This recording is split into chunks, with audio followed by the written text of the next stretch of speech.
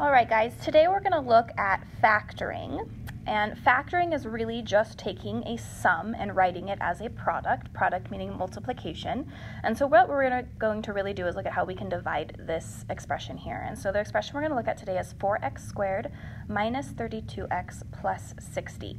And so looking at the terms 4x squared, negative 32x, and 60, we want to figure out if it is divisible by anything that is the same. And so looking at the 4, the 32, and the 60, I know that they're all divisible by 2, but I also know that they're all divisible by 4. And so what I want to do is I want to start by taking out the greatest common factor, which is going to be a 4 in this case.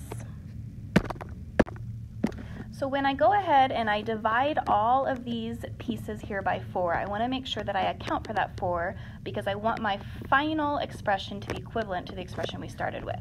So we'll go ahead and we'll put a 4 out front here. And then I'm going to take each of those and I'm going to divide it by 4. So 4x squared divided by 4 is x squared.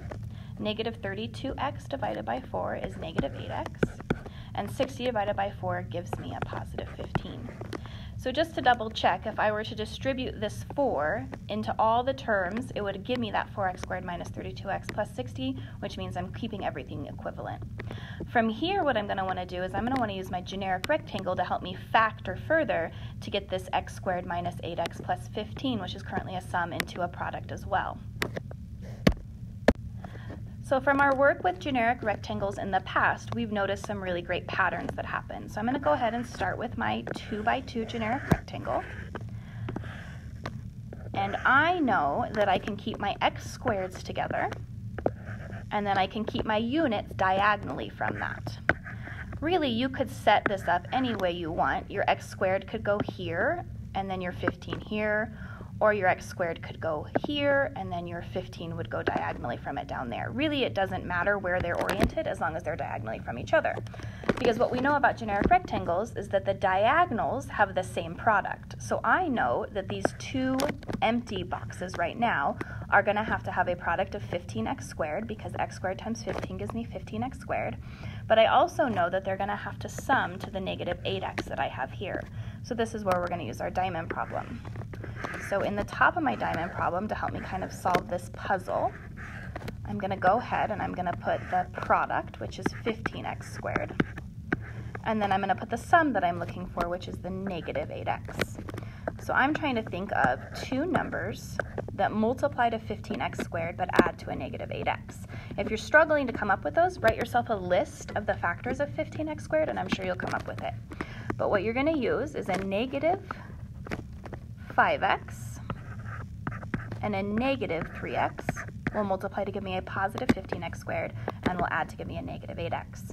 That means that the two missing boxes have to be negative 5x and negative 3x, and they can go in either one. So I'll put my negative 5x down here, and I'll put my negative 3x up here. All right, now that we figured the inside of our generic rectangle out, we want to try to get to the outside. So remember, the outside is what multiplies together to get to the inside. So you can really think of this a couple ways. You can guess and check numbers that would multiply on the outside to get to the inside, or you can also look for the greatest common factor. So if I look at this first column here, I have an x squared and a negative 5x, and what I'm going to do is I'm going to look for what is their greatest common factor, what goes into both of them. And in this case, the only thing they have in common is an x. Okay, then I'll look at this next column here, negative 3x and 15, and I'll say, what is their greatest common factor? Well, in this case, it is a 3. I'll look at this first row here, x squared and negative 3x. I notice that they have an x in common. And then I look down here at the bottom, a negative 5x and a 15, and I will notice that they have a 5 in common.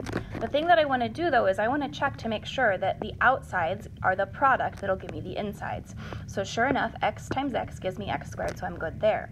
The problem is, though, that x times 3 does not give me a negative 3x, which means that this needs to be a minus 3 here.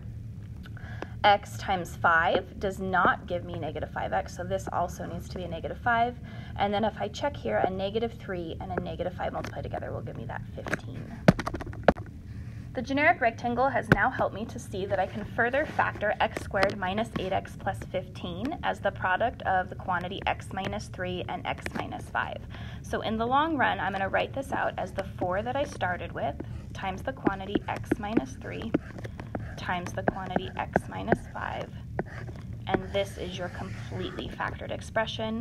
And if we were to use the distributive property, it would get me back up to that equivalent expression, which means we've done it correctly. All right, now that we've looked at that example, I want to go ahead and look at another example. And the example we're going to look at now is 6x squared minus x minus 2, and we're going to go ahead and go through those same steps of factoring that we did before. So the first thing we always want to look at is, can we divide all of the terms by something that they have in common? So looking at 6x squared minus x minus 2, I'm noticing that 6x squared and x have an x in common, but unfortunately that 2 doesn't. If I look at 6x squared and negative 2, they have a 2 in common, but unfortunately that x doesn't. So what that's telling me is that they do not have a greatest common factor, and so I get to go straight into the generic rectangle this time instead. Okay, so let's start with our generic rectangle. And remember, just like before, we're going to keep our x squareds together. So the 6x squareds will go in one of the corners, and diagonally from that, we're going to put the negative 2. Now remember, that is a negative 2 because it says minus 2. So that means that the product of our missing boxes have to be the same as the product of 6x squared and negative 2.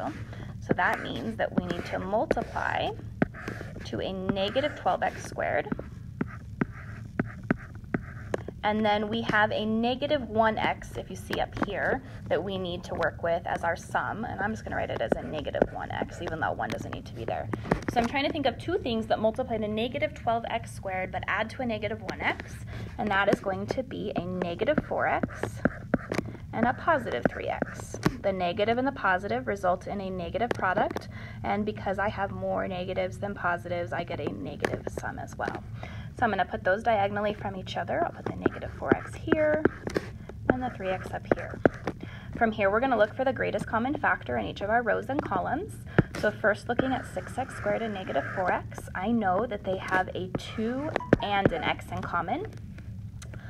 Then I can look at the next one here. If I look at 3x and negative 2, they don't have anything in common, and so we know that they can have a 1 that can divide into both of them. Looking at 6x squared and 3x, I know they have a 3x in common. And looking at negative 4x and negative 2, I know they have a negative 2 in common. And remember, now we want to check to make sure that the products of the outside give us the inside. So 2x times 3x gives me the 6x squared. 1 times 3x gives me the 3x. 2x times negative 2 gives me the negative 4x. And 1 times negative 2 gives me the negative 2. All right, now the last thing we need to do is we need to take our 6x squared minus x minus 2 and write it as a product based on what we got from our generic rectangle. So we know that this is really 2x plus 1 times the quantity